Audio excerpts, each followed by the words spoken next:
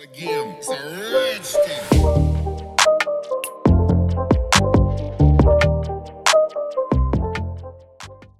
What is going on, guys? Welcome back. In today's video we're going to learn how to speed up Python code with caching, so let us get right into it. Now, before we talk about anything related to the caching and the decorators and so on, we're going to look at a very simple example, which is going to be a function that gives us the nth Fibonacci sequence in a recursive way. So we're going to say define, and the function is going to be called Fibonacci with a parameter n, and we're going to say, okay, if this parameter n is either 1 or if it's 2, we're going to say return 1, because the first two digits of the Fibonacci sequence are 1, and then every other digit is just the sum of the two previous digits. So otherwise we're going to say return Fibonacci n minus 1 plus Fibonacci n minus 2. And I've talked a couple of times about this sequence here because this sequence has a runtime complexity which is exponential. So you have 2 to the power of n, because every time with each recursion you have to call the same function 2 times. So if you do, let's say the number 7, or you pass 7 as a parameter, what you do is you call for 7, and as a result of that you need to call for 6 and for 5. So you call for 6 and for 5. Now for 6 you call for 5 and for 4, and for 5 you call for 4 and for 3. And then you call for 5, you call for 4 and 3, and then for 4 you call 2, 1, and so on. So you always split up into 2, which leads to a runtime complexity of 2 to the power of n, which is exponential. And as a result of that, what you're going to see is that if I do something like print Fibonacci, let's just pick a simple number for the beginning, 5, you're going to see that this works without a problem. Oh, actually, I'm running a different script here, I think. Let me just run this one here. Come on. Run main. There you go. We get 5 as a result. I think that's correct. Let's go for 8. And see what we get here. There you go, 21.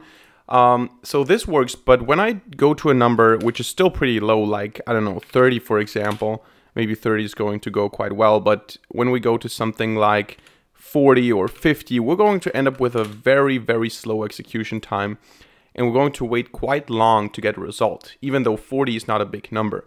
With the iterative approach, it would be way faster. Now, what's important here is that we can change this without changing the structure of the function. We don't need to make this iterative. We can still keep this recursive and make it faster by caching the results, because as you saw when I explained it for the numbers 7 and 6 and so on, you saw that 7 splits into 5 and 6, or actually into 6 and 5, and 6 again splits into 5 and 4, and 5 splits into 4 and 3, and so on. So we got 5 here, we got 5 here, we got 4 here, 4 here. When we split this 5 up, we get another 4. So a lot of these calculations have to be done multiple times, even though we could already save the results. And if we want to do that, if we want to cache the results of the function, so if we, let's say we compute Fibonacci of 10, for example. By doing that, what we do is we compute Fibonacci of 9. And once we compute Fibonacci of 9, we don't need to do it ever again, because we can cache the result, whatever it is, into the cache, and we know next time when we call Fibonacci 9, we don't need to do the calculation, which means that we don't need to call recursively 8, 7, 6, and so on. We just know Fibonacci 9 is that, and we can just keep it that way. So by doing that, we don't have to do any calculation more than once, which means that once we have the calculation for one number, we don't need to ever compute it a second time.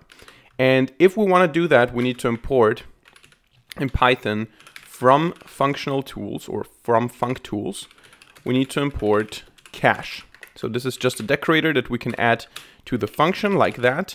And other than that, we don't need to change anything. We can just go ahead and say print Fibonacci of 100 even. So we don't even need to try 50. We can go for 100, and you can see we get an immediate result.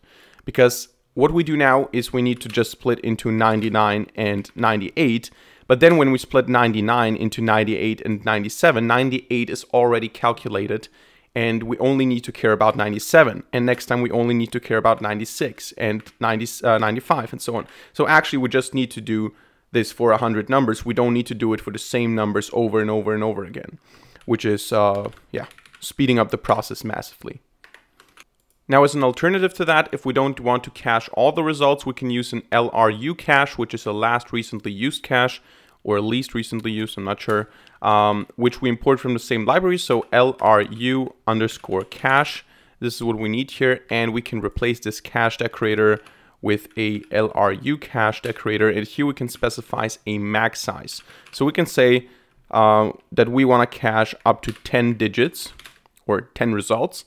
And once you have one more result to cache and not just 10, what you do is you just remove the one that was added first, and the least recently used is just going to be saved there. Now we can see that this is also, like, first of all, we can set this to 1 because that would be caching just one result, which is useless. And then you would see that we don't get any actual speeding up of the process, so we still wait quite long. Then we can go for 10, and 10 should speed up the process quite a bit, as you can see. But you can play around with that. It basically means that you're just storing that amount of recursions or results, actually. So the higher this number is, the faster you're going to be able to do this. Now, of course, I think there's a recursion depth limit in Python. I think 400 should be fine, but I think anything above that, maybe 500, would be too much. So let's just put this to 10 and see if it can do 400 in a... Yeah, you can see it's enough. So this LRU cache is an alternative to the ordinary cache because you can limit the size of the cache. Now, last but not least, I want to show you how you can time the execution time of this process. You just have to import time, and then we're going to look at how this scales. Now, we're going to remove this cache decorator, and we're just going to use the ordinary exponential runtime function here. And what we're going to do now is we're going to say start equals time dot time, and then we're going to do the same thing for end. And in between, we're just going to say print Fibonacci 35, for example. And after that, we're just going to print how long this took. So end minus start, the difference.